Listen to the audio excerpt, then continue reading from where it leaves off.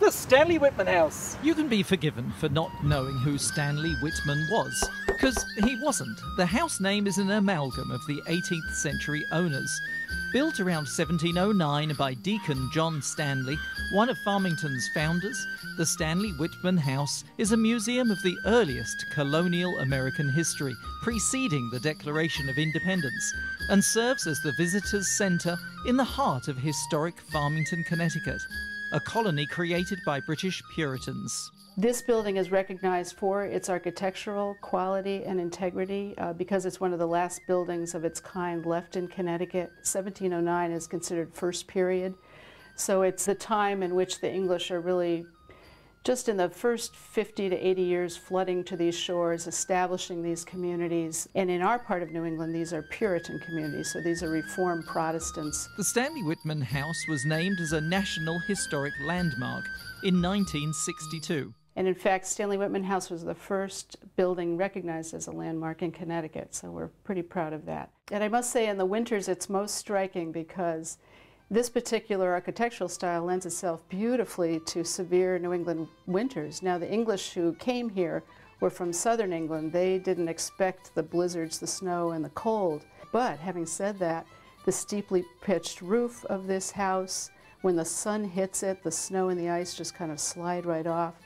The hand-quarried stone central chimney, when all the fireplaces are going, the heat radiates from the stone and heats the rooms.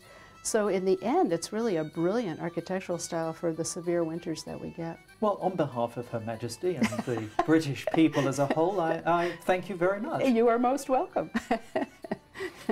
And they see the blizzards and the winter weather as signs of God's displeasure, too. Wow.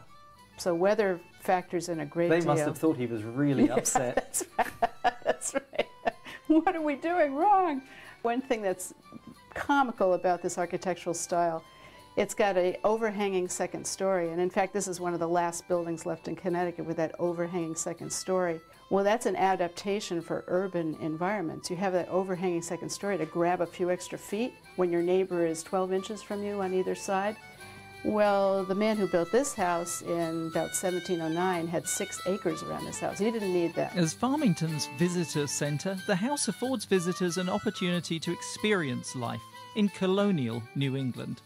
We like to use this house and these families as a lens through which to see the larger town and the larger colony, because you can't look at a house in isolation. The people who lived here were involved in a multiplicity of activities to keep their communities going, to keep their colony going, to keep their church going. And in our part of New England, these are Puritan communities, so these are Reformed Protestants. Families that lived in the house were all farmers, but practiced other trades also. Solomon Whitman, an arbitrator, justice of the peace, probate judge, town clerk, and shoemaker.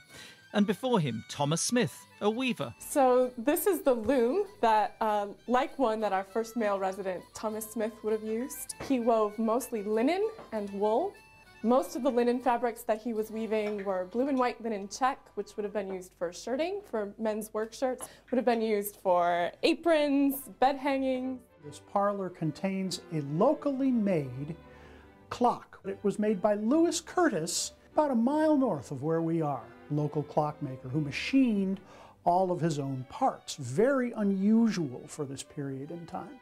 You'll also see a William and Mary style highboy on the right here, which has burled walnut inlaid as a veneer through most of the cabinetry. The architecture and the artifacts of the Stanley Whitman house are both well worth the visit, but it's the people that make it special.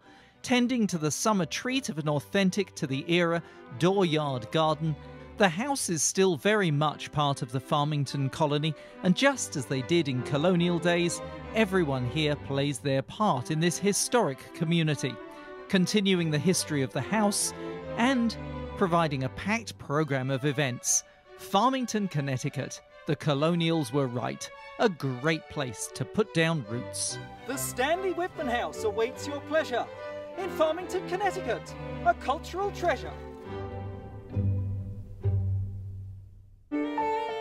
Funding for Connecticut's cultural treasures is provided by CPTV, Connecticut Tourism, the State Historic Preservation Office of the DECD, Melinda and Paul Sullivan, and People's United Bank, what know-how can do.